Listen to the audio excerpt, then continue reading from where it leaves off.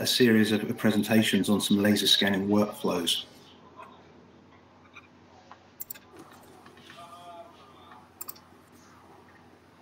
So this is the first of a series of presentations we're going to be holding throughout the year, hopefully one every quarter. And they're going to be covering laser scanning technologies, workflows, possibly a combination of both. What we found out, or what we've seen over the last year or so, is what we say traditional workflows that are sat with EPC companies, with general contractors. They're finding their way further through the construction cycle. So the EPC work traditionally done by the EPC companies now seems to be being picked up by piping contractors. Flooring contractors are picking up work with laser scanners that was traditionally the domain of the general contractor. So we're seeing the trades rather than consultants moving into laser scanning. So we're hoping to introduce some workflows, some ideas, some concepts to those working in those areas. So, quick introduction. I'm Stephen Vickers. I'm the 3D laser scanning pre-sale support with Cancel. Been with Cancel for 3 years now. Prior to that, I had laser scanning experience with WSP Focus, and before that with Thames Water in the UK. So I've been around laser scanning for quite a while. But if you're coming to Cancel looking to adopt this technology, undoubtedly our paths will cross. I'm co-hosting this presentation with Sharif Ibrahim from our professional services team. So Sharif, could you just introduce yourself, please? Yes, thanks, Steve. So thanks for everybody for joining us today, and greetings from Vancouver. So Sharif Ibrahim with Cancel. I'm leading the scanning and photogrammetry technical side of the business here with Cancel, almost 7 years with Cancel. Before that, I was doing a PhD. I got my degree from University of Calgary on mobile mapping. Almost 20 years of survey background, and as Stephen mentioned, we're going to show you some of the workflows. We have tons of workflows, but for the time limit we have, we'll show you some of them. But based on your feedbacks, we'll do quarter presentations, and each time we'll focus on one of these workflows, and we are open for any ideas. Okay, thank you, Sharif. So just a bit of administration before we get going. So everyone is muted. If you have any questions, please fill in the questions using the appropriate button. We will be recording this video, so it'll be available for you downstream if you need to revisit anything or share with colleagues. The areas we'll be looking at are some survey workflows, some feature extraction, cloud classification, and some surface and volumes. Moving into the plant environment, some piping and ISO production, and then something a little bit more specific around tank inspection and analysis. And finally, we'll wrap up with some interior applications, floor plan extraction, and floor flatness, so more into the construction environment. And then we'll wrap up with some quick Q&A.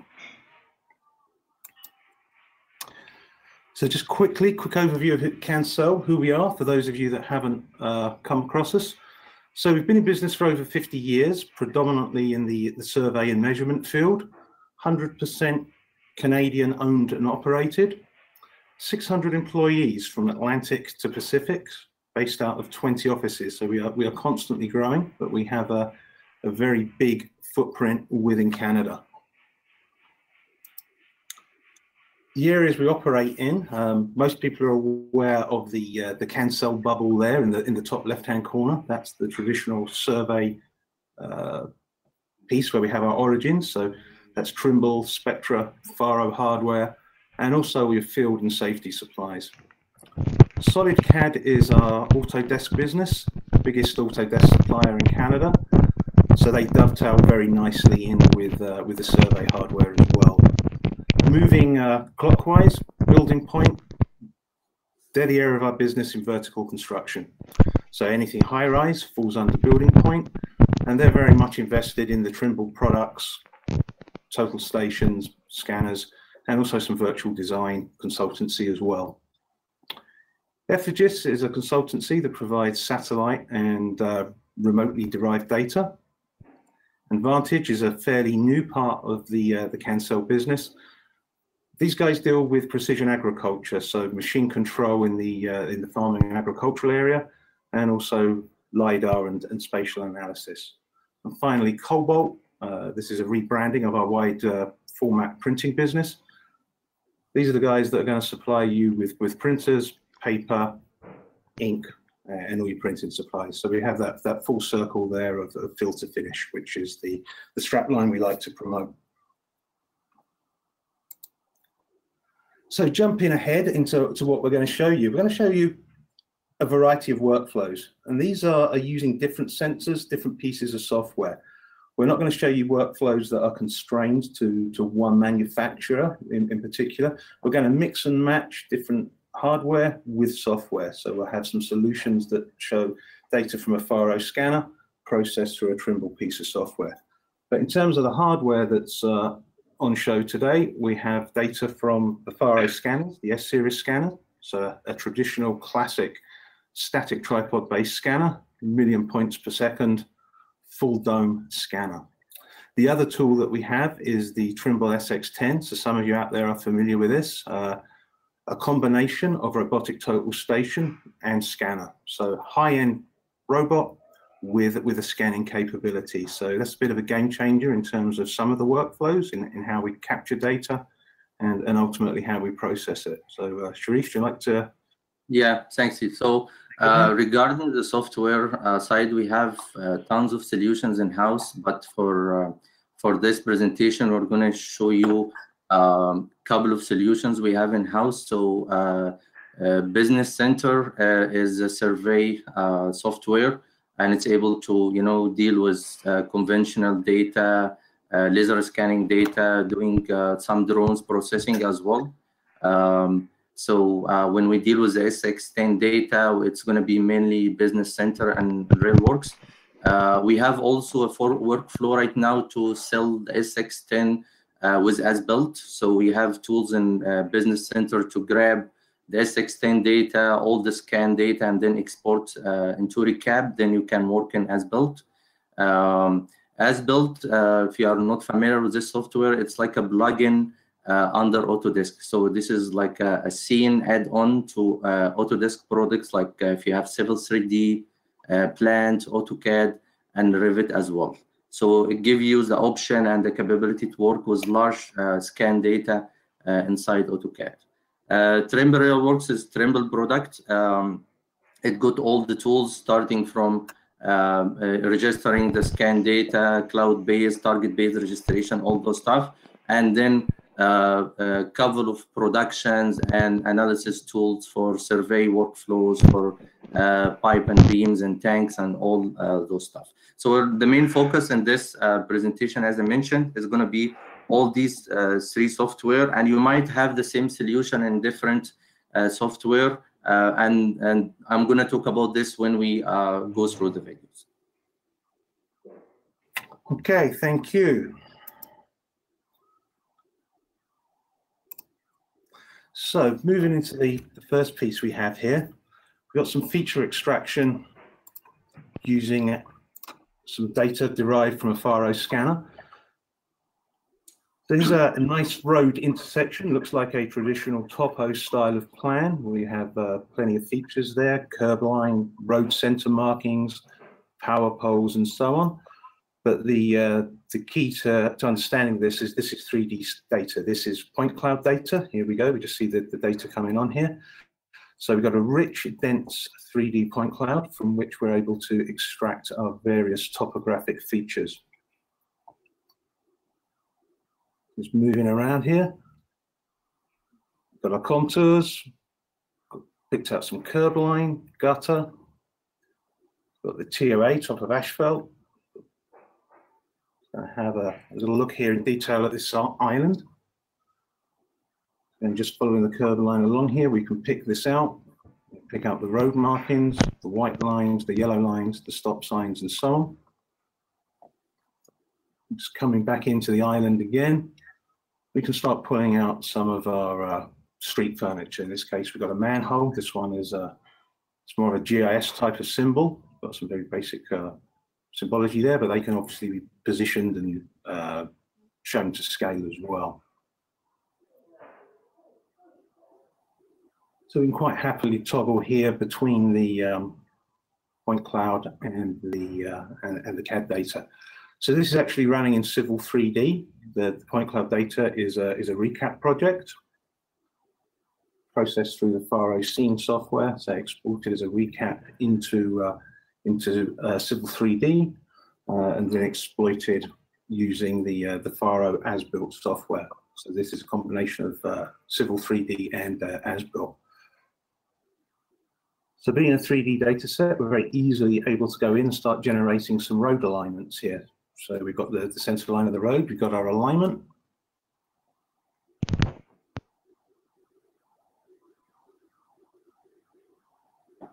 Very easy to produce these elevations.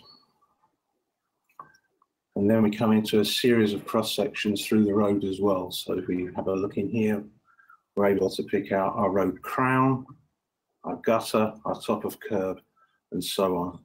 So all of this can be generated automatically through the as-built software.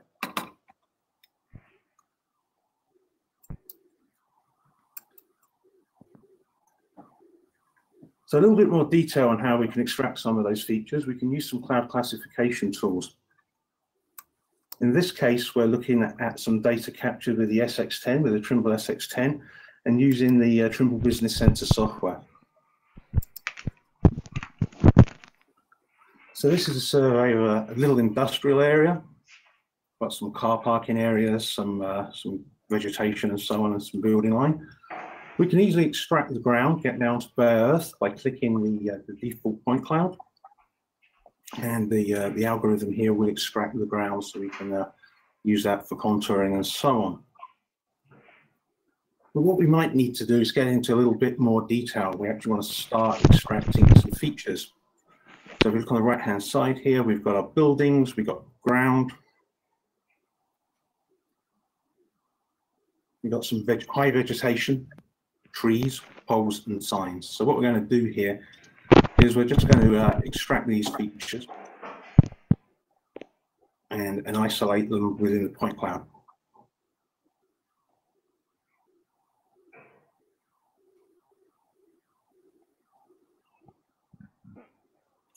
So we'll just set that algorithm running. The algorithm is looking for geometry and color.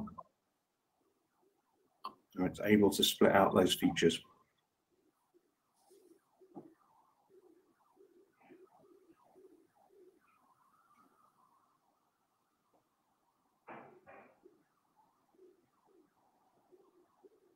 So this particular survey, if we move over here to the Project Explorer, it's just 4 or 5 setups with the SX10, and then using the scanning function to pick up the topography. So the algorithms run. We can see we've created these regions, the buildings now highlighted in yellow. They've been extracted from the default point cloud. That's what's left remaining. Got an area here where perhaps the algorithm didn't quite pick everything up because of the reflection, or in fact it's a glass building. The high vegetation, the trees, highlighted in yellow again. And then we have a sign here, a lamppost, I understand, that's been picked out. Same principle for road signs. No power lines, as none of those were actually present in the survey. But very quickly, very simply, we're able to extract a lot of hard detail, a lot of volume of detail, and then we can move that into the CAD environment for exploitation.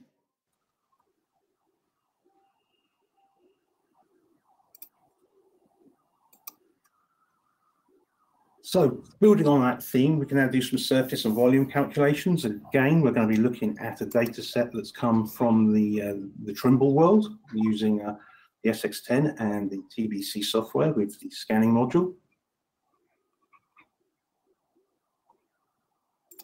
So this is a stockpile. The aim here is to isolate the stockpile and generate some surfaces and volumes from it. So people in the mining environment, those that are moving material, very, very useful tool. So stockpile here, again, if you look at the left-hand side, under the Explorer menu, 4 scans traversed around the stockpile. And now we're going to isolate the stockpile by placing a polygon around its footprint. Let's get underway with that. Quickly pick this out. So at the moment, we have one single contiguous point cloud labeled as default on the left-hand side.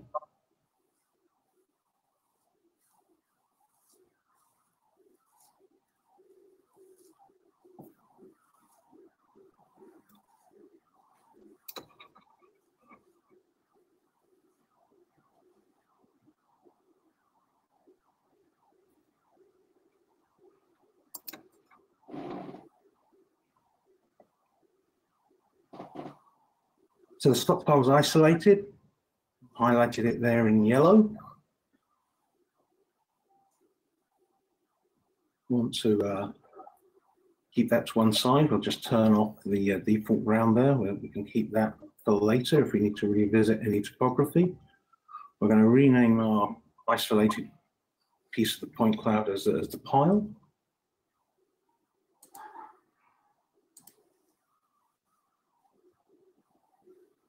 And we'll just turn off the rest of the default, the ground. So we just have the stockpile there ready to go.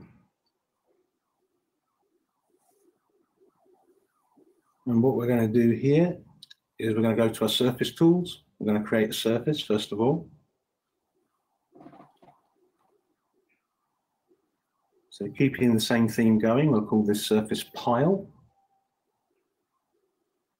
Got some options here to change color and so on and so forth, just some simple CAD type functions to make the detail pop.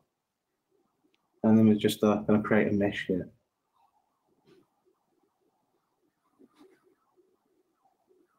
So now again on the left hand side, we have our surface ready to perform our volume calculation.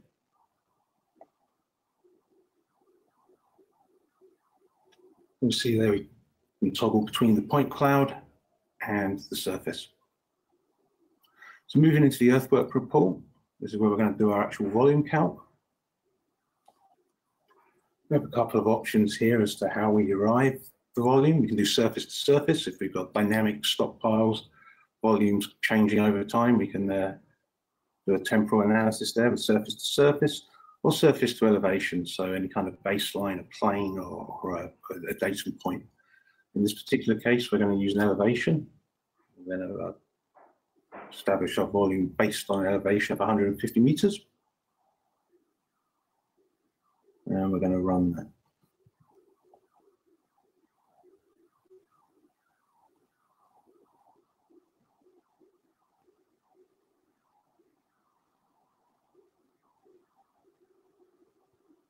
Okay, so we've run the volume calc. Very quickly come up with a number here. So our volume of material above the 150 meters, 3,484 cubic meters, and we have an area of 681 square meters. That's the footprint of our pile.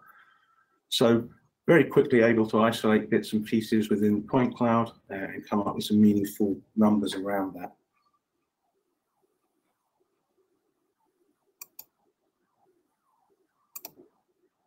So our next workflow is going to be in respect of piping and ISO production.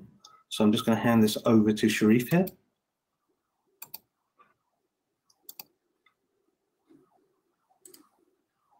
Thanks, Steve.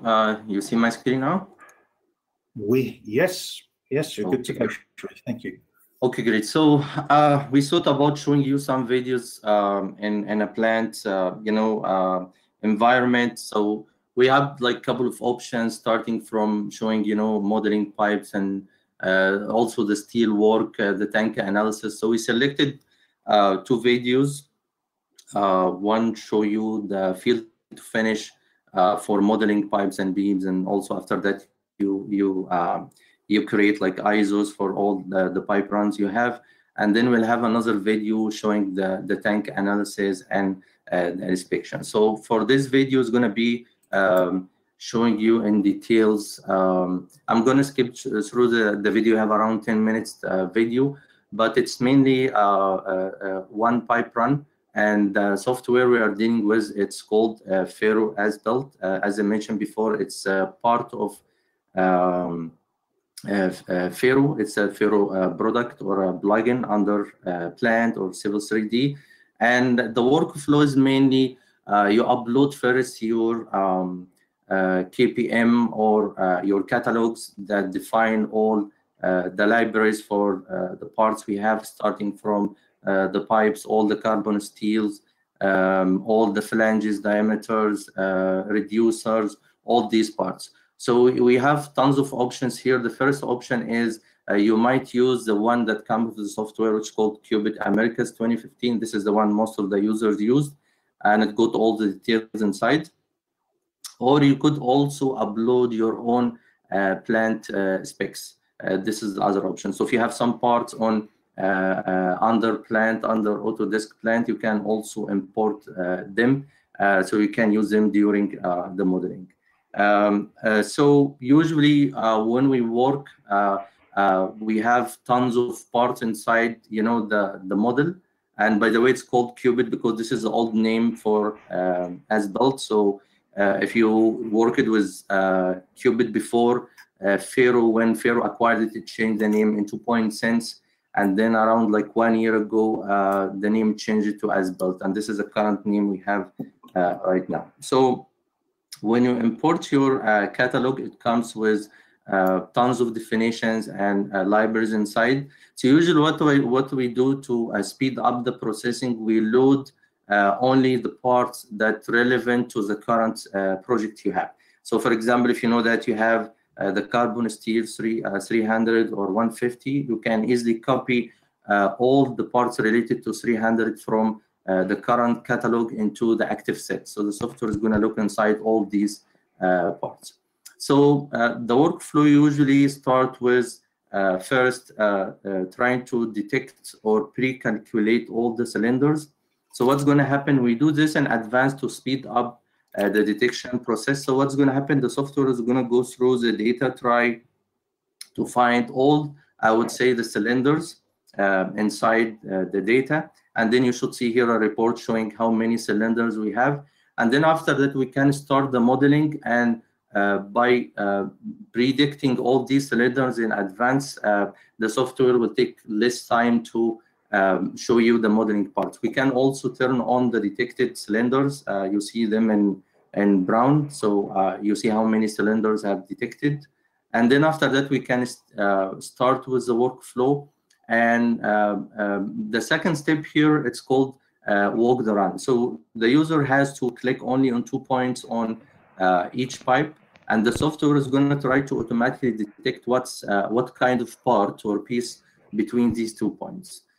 So the user has to validate, you know, the suggestions or the predictions done by the software. And usually what's going to happen, the software is going to give you if you see here on this screen, the first part showing the automatic detected part, and the one at the bottom is showing the manual one. So the user has just to validate, and once this is done, you can insert this part, and then you can go to the next one.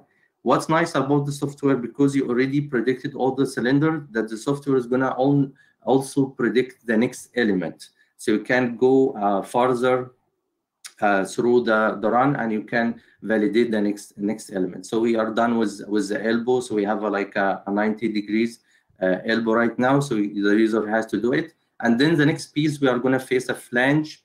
So we can narrow down the search by just typing F, and the software is going to show us, you know, what's matching the point cloud and the catalogs we have. We can insert the flange and double check, you know, the nominal diameter we have. And then we have different options to insert the flange. So the user has to try to pick 1 point on the point cloud, either on the front face or back of face. We'll zoom in a little bit to show how the flange is inserted. So the user can toggle back and forth between the front and back face. Again, it depends on the view, the quality of the data. So usually we try to have only the point cloud and nothing in the background. So we make sure we click on the foreground pipe. excuse me. And you see right now we can toggle the visibility. Hopefully you could see the red line was showing that we are going to insert the flange from the front face. So once the user click, the software is going to jump to the next part, which is also back-to-back flange. So this is going to be done automatically. Again, as we keep going, the software is going to predict the next element. You go to the list, either it's a reducer or it's if you know it's a pipe. For sure, you need to have some knowledge about the data you're working with, especially the diameter, the carbon steel specs, all these stuff. So the software is going to go step by step, and this is the interaction between the user and the software, just to validate the next element, and you make sure it's inserted in the correct spot. And we don't care at this point if you see some deviation in the modeling, because in the next step we're going to constrain the modeling, and we're going to constrain the whole pipe run before exporting it into AutoCAD. So if you just skip this part, we can also, after we are done with the whole run, we can turn off the point cloud and visualize only the modeling. And as I mentioned, you might see some shifts or shift between the different parts. And as I told you, the next step would be constraining the pipe run. So we have 2 ways to constrain the run. Usually you go with the second one. So what you need to do is just click on one piece or one part and then hit enter. The software is going to track down the whole pipe for you. And we have 2 strategies here. We recommend using the second one, which is really more on the as-built plant model more than the pipe run itself. Again, it's a case scenario. It depends on the data you're working with. If you trust more the pipe run, or you trust more the catalogs you have. So the user has to decide about that, and we can see here that we already got rid of the shift we got, and we have very smooth run right now. So it's good also to mention that we have a specific tool to insert the flanges. It's called fit in tie point. So if you like to place a specific flange and you need to have more flexibility on these tools, you can use this as a separate. But walk the run includes inserting flanges as well. So the last step is to create a CAD object. So up to now we have only Qubit objects, so you are not able to share it with your client or any CAD user. So usually what we do, export it into AutoCAD. So we'll end up with AutoCAD object, and also you can double check the properties of this object. And now you can easily extend it, add another part, because it's part of AutoCAD world right now, and you can easily share it with your clients. The next step would be creating the ISO. So usually what I do is I'm going to show you like creating a very quick and simple ISO. So we get like a drawing for all the runs we have. So when we run the tool, we have to select the whole run, and then we go through some parameters. Here we are going to save the ISOs, the ISO style. You can also go to some advanced tool if you like to add more details, some text, all these stuff. And then after that, creating the ISO is going to take a couple of seconds. And once it's done, the software is going to show you like an information box that the ISOs were created. So you can click. So we have the software here split the run into or the pipe run into two ISOs. So this is the output. So the user can print out this, and they can validate the actual or do as built if you like to do some mock run on site. So this is the first one relating to the plant. The second one is going to be for the tank inspection and analysis. And actually, we're going to use different software right now. We're going to use RailWorks. So we have different workflows here. The first one is use a dedicated tool for the tank analysis in RailWorks. Or if you don't have this tool, you could also do kind of like a surface-to-surface comparison. So in the first video, I'm going to show you how we do the analysis with a dedicated tank analysis tool in RealWorks. And in the second video, we'll show you how you can just fit a cylinder to the tank and start to do surface and create heat maps and all those stuff. So so this is the first video. I will show you the tank analysis. Again, this is Trimble RealWorks.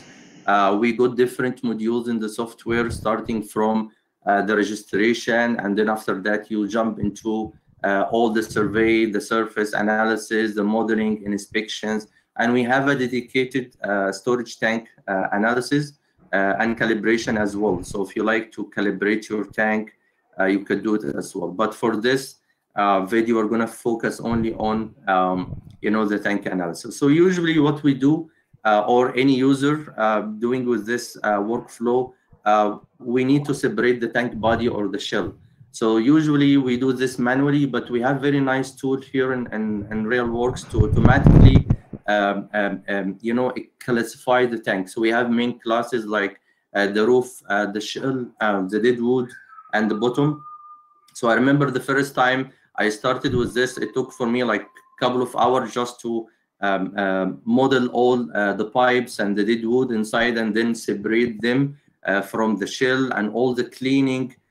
So we have all these like done automatically here in a couple of minutes. So once you are done with the tank setup and tank definition here, the software will create like an entity or an object, and then after that you can take this right away to the next step by start to focus on the tank shell itself. So usually what we do, we try to create kind of grids where you need to have the inspection. And since we have very dense point cloud data, it's not just total station shots, we can densify the grid. So we can create vertical inspections, we call them stations, and we can also create like horizontal ones, we call them courses in the software here. So usually the user goes with picking these courses at where we have the melt here, or the different pieces melt together of the vertical tank. We can also evaluate the tank, the bottom part, if you like to do deformation analysis, and create also grids and densify them. Usually we create more densified grids towards the outside of the tank.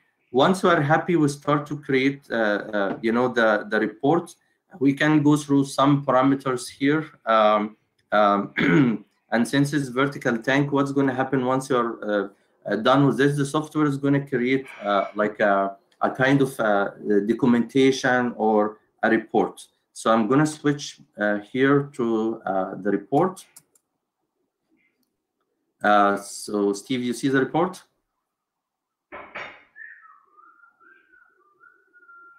Okay. So this report is going to be created automatically by the software. I have seen a lot of people doing this in the old school way, where you take the deviation and start to put in them an Excel sheet, and you have your own formulas to create the cross section and the heat map, all those stuff. But here we have this done automatically. So the software is going to create this rich document. So you can easily add your logo, edit any details inside. So we'll have first like the header where the tank is defined, the diameter, the verticality of the tank, the height, and then for this scenario we created, if you remember, we created 8 vertical stations, and this is the tolerance set by the user.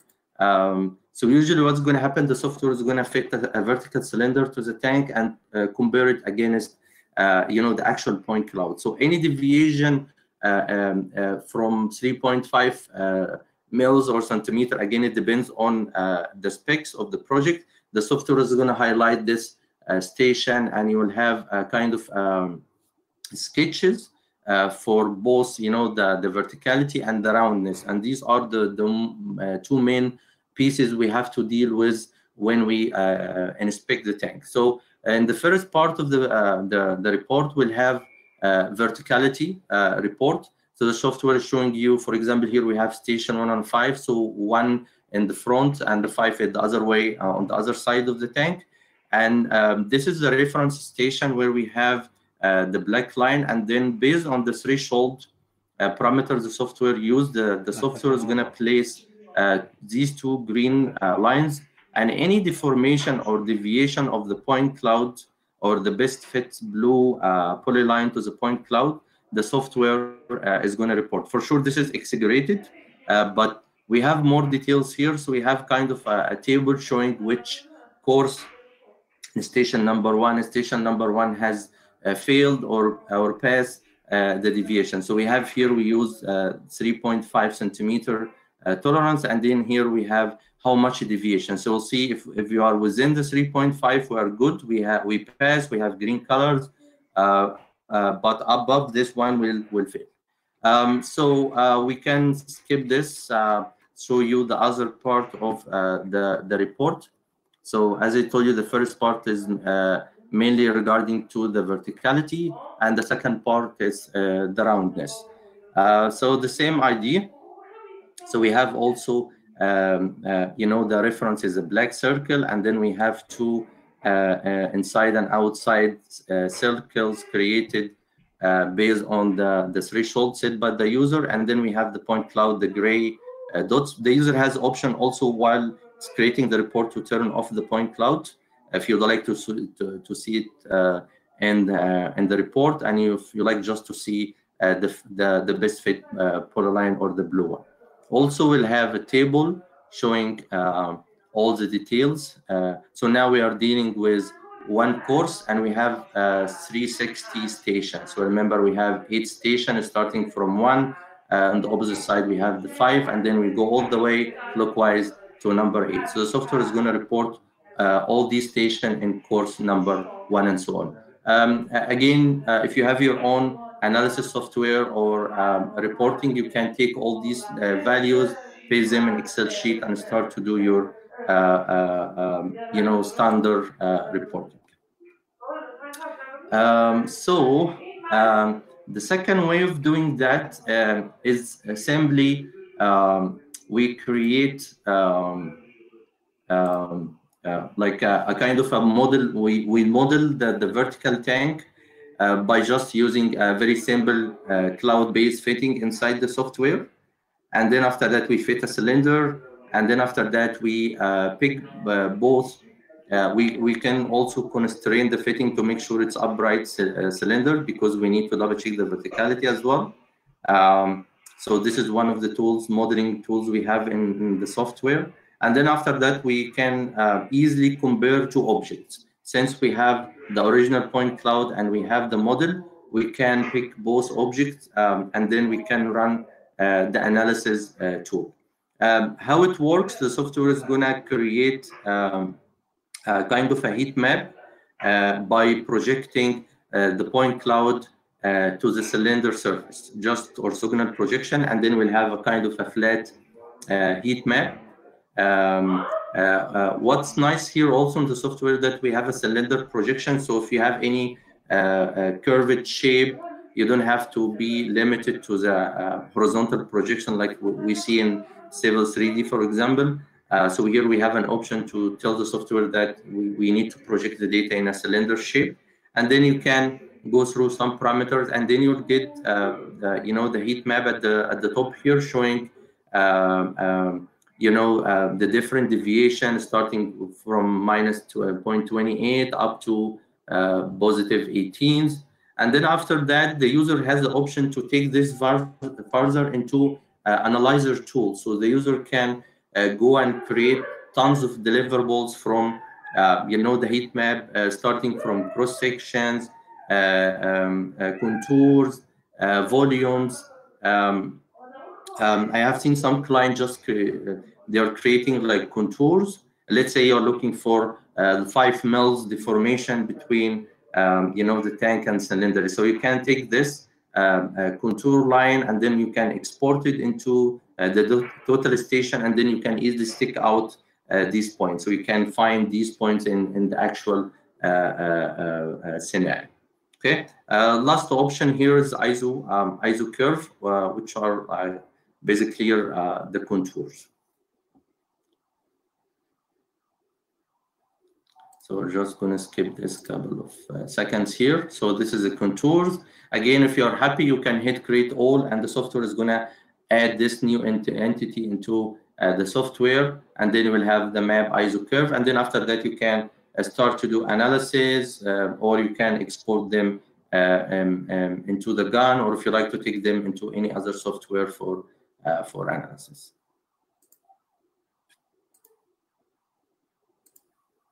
So we'll jump back to Steve.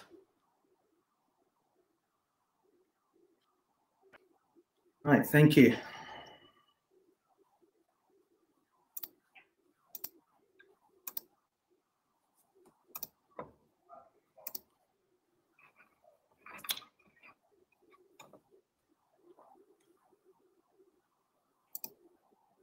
So what we're going to look at now is a very simple floor extraction, something you might want to do in a building survey or a BOMA type of environment. And this is using the as-built software again with data from a Faro scanner. So what we have here is a scan of a building. We've got the top stories of the building here. And we're going to take a slice through it. We're going to take a slice so we can identify the main structure, the walls and so on. So we're going to determine the thickness of that slice.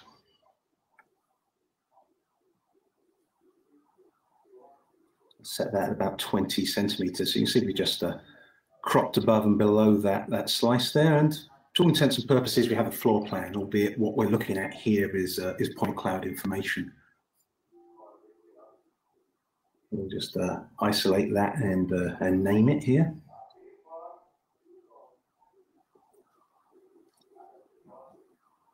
So the tool we're looking at here, this is embedded within the as-built software. It's a Faro product that was in the old VirtuServe product, and a similar tool now exists within the new as-built modeler software as well. So moving forward, you'll be able to do this using the modeler software.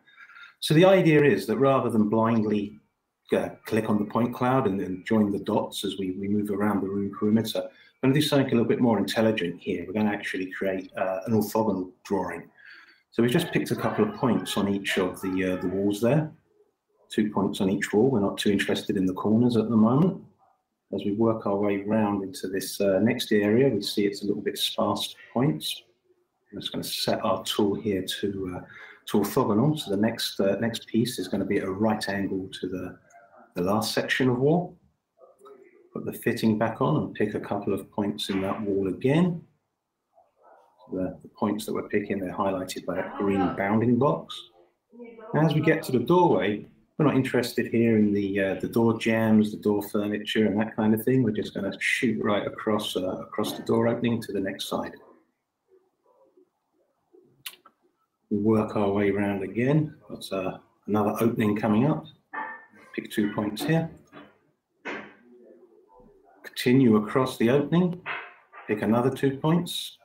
And then we're going to close that. So now everything's been produced orthogonally. There's no deviation there. We have a series of straight parallel walls with nice 90-degree corners.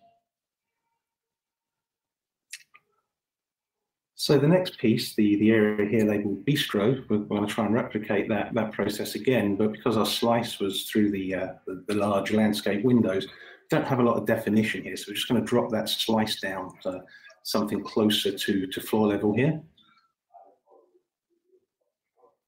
So now we see some much better definition closer to the floor. Again, we're going to pick 2 points on that wall, jump across the door opening, pick another 2 points. And then we lose a little bit of definition here on this wall because of the heater, because of the radiator. So again, make that orthogonal around the corners.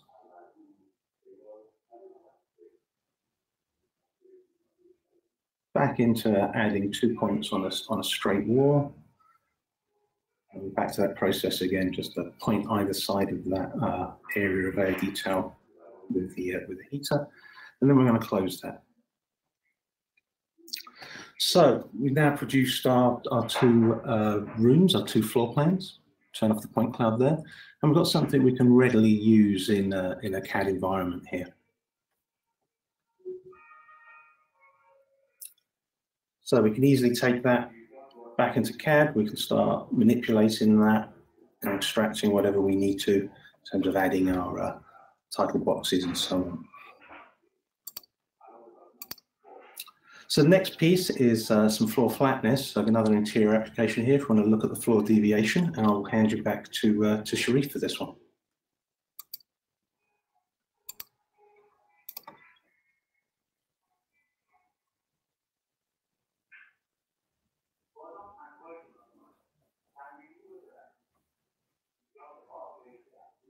Sharif, are you ready to go here?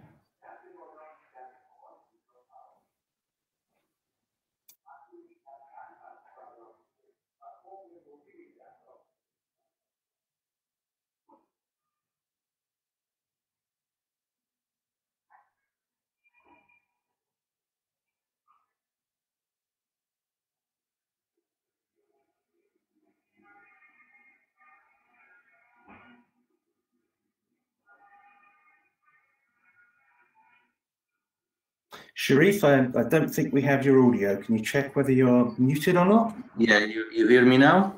Hear you loud and clear, thank you. Okay, great. Yeah. So so the idea here, we have two ways to check, the flatness of the floors. The first one is to use regular, flattening tool that just simply fit a plane to the floor and then do analysis, comparison, surface to surface between the point cloud, the floor, and the best fit plane at a specific elevation. Or you can use the FF and FL tool, which is a dedicated tool. And this tool is going to give you reports that match the ASTME 1155 standards. So if you are looking to have a report with these standards, you like to provide these results to your client that match the standards, we have the tool for that. But for this video, I'm going to show the first one. So the idea here in the first one, since we are basically here interested in segmenting the floor, we have a couple of segmentation tools. You can maybe get rid of some point outside the windows or outside the area of interest. So the user can create a kind of a clipping box or polygon around the area of interest. And then usually the classic workflow consists of trying to do tons of cleaning to separate the roof, the ceiling, or the internal furniture, the pipes and cables, all these stuff. But we have very nice tool here to automatically isolate the floor, and this is going to be like the workflow. So we just like first do like a rough cleaning first to get rid of the point outside the area of interest, and then in the next step we'll try to run the floor segmentation or the floor classification tool. So the software is going to go through the data, try to detect the floor, and then after that is going to separate the floor from the rest of the point cloud. You'll see here the software already started to detect all the above the floor elements. And by the way, if you're interested to try this by yourself, we have the floor extraction under the sampling tool. So it's part of the sampling tool is called floor extraction. For indoor, we have also another tool similar to the ground extraction, similar to the tool Stephen Vicker showed earlier in the first video. So you just need to pick the tool, hit extract. The software is going to take a couple of seconds, go through the data, and then after that, it's going to highlight all non-floor object, or all the object that doesn't belong to the floor. So the software is going to highlight them in red, and the user also has the option to validate the classification. So we can easily double check. You should see these objects in red. We can also do kind of a sanity check here to double check that we are not missing any object of the floor. We can go back and try to move the data if you feel that this is part of the floor, it's like a ramp, or we see some scenarios like that. We can easily move this point from the non-floor into the floor classes. So in the next step, usually what we do, since we separated the floor, we'll start to focus on the floor and start to do the analysis. So usually the first step here is to set the reference point. So usually, as I told you before, what's going to happen, the software is going to fit a plane to the point cloud. So the user has the option to set the elevation of this reference plane. So we're starting first by defining the area of interest in step 1, and then after that you set the grid size. Again, it depends on the resolution you like to go and create the reports. Since you have laser scanning data, you can go up to maybe 5 mils. Again, it depends on number of setups. And then you can also, if you have a benchmark or a reference height, you can type in the elevation. And then also you can, if you feel that you got some holes or due to occlusions, you can also ask the software to fill in these holes. And then after that, the software is going to create a kind of a heat map for you. And what's above the reference plane is going to be in red. What's below is going to be in blue. So again, the user can go back and forth and try to change the parameters, change the grid size.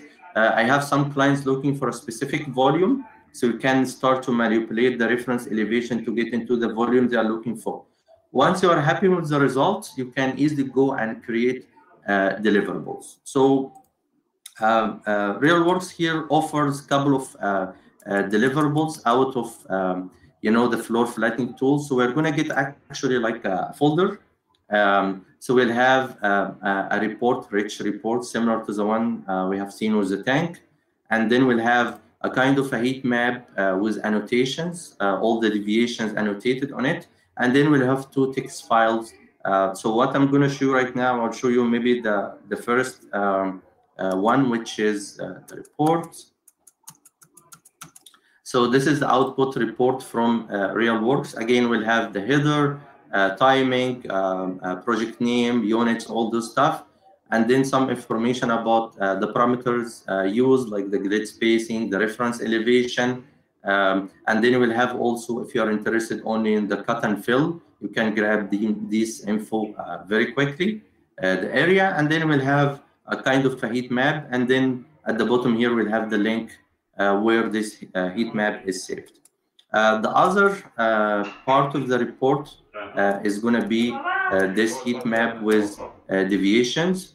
So if you like to print this out and take it with you to the site, you can start to do the comparison and see where we have the cut and fill. So you'll see we have the blue and we have the red at each grid. So to remind you, the red is above the reference, and then the blue is the ones, the points or the grid areas below the reference. The other piece that we're going to get in the report is going to be kind of header. If you like to take, either the heat map or, the output text file into your own software for drafting purpose, like Civil 3D or any other software. So the software is going to give you the coordinates of the 4 corners. And in addition to that, we'll have another text file showing all the grids starting from the bottom left corner, and then we'll have X, Y, and Z coordinates, and then the last value is going to be the number of deviations. So again, if you have your own tools or a way to report the deviation, you can take this into Excel or your own software as a text file, and then you can create your own reports. So go back to the slides here, and then we'll done with the videos and time for question and answers.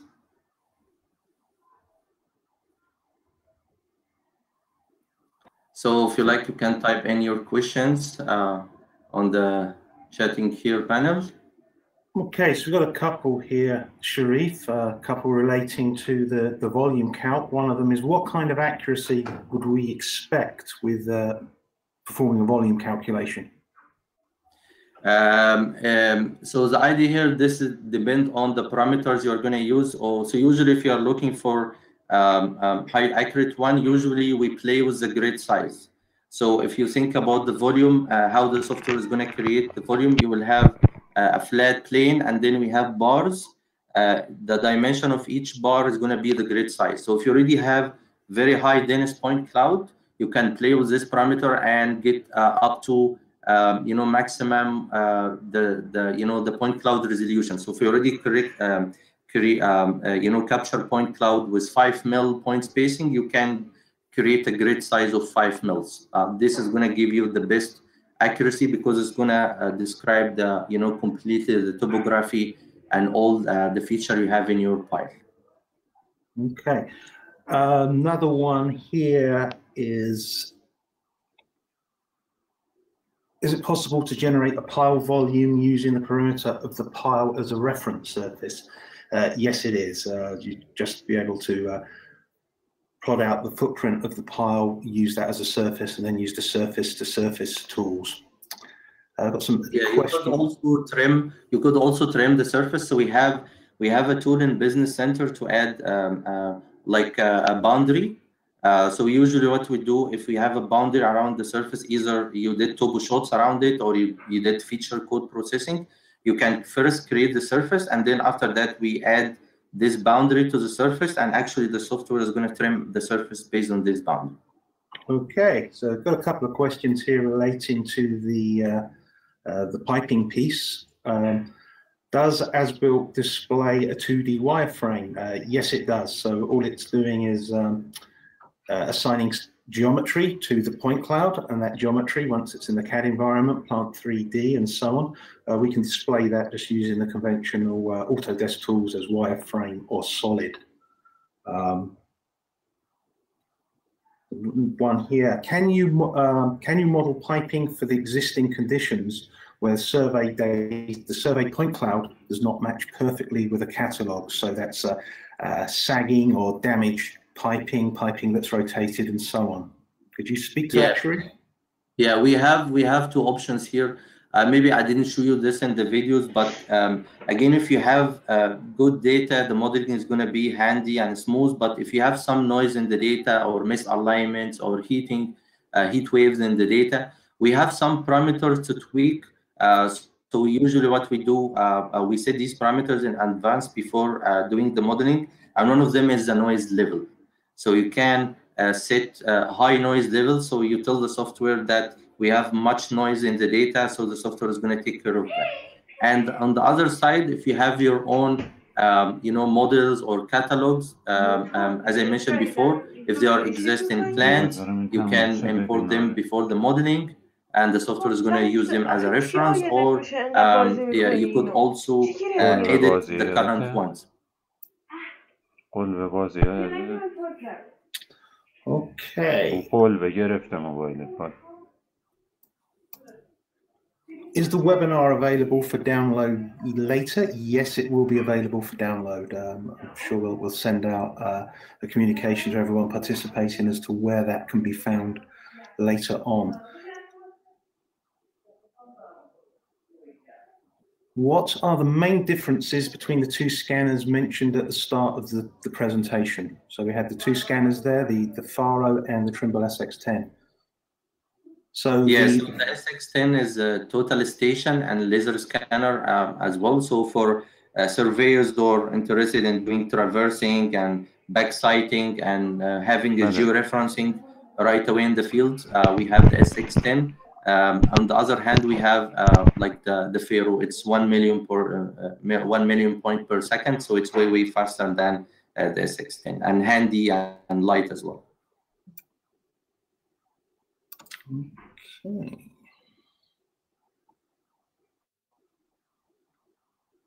Are the piping and structural modeling tools available in Revit? I'm assuming that was the As-Built tools with the Plant 3D. Yeah, so the idea here, to get the best benefit of the piping modules, we recommend using it under Plant. But if you have Civil 3D, for example, or AutoCAD, you still could use it. But for Revit, I don't believe so. Revit is going to be mainly walls and so on, not for piping. Sharif, could you just advance these slides very quickly, please?